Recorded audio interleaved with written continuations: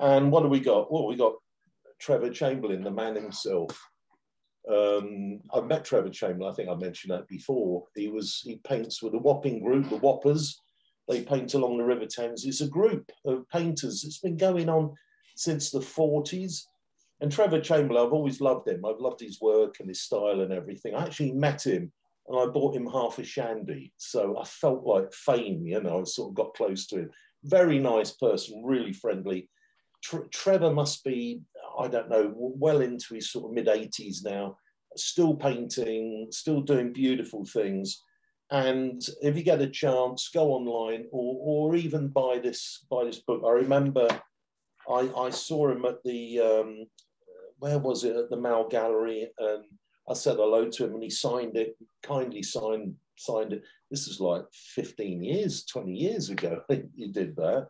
I still love his work. And I'll tell you why I love it.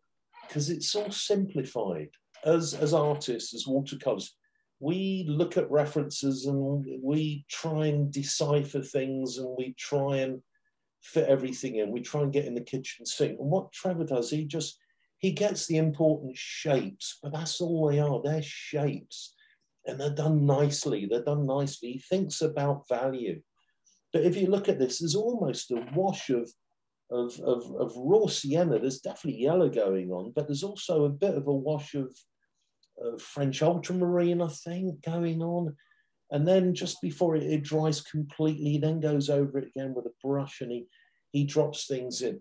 I'd love it if you could have a go at this. It's a lovely one to try and do if you got time.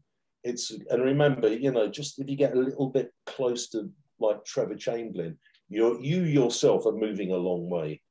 But, you know, a lot of you are already good artists out there. I know that. We'll go through the homework in about 25 minutes time. What great stuff.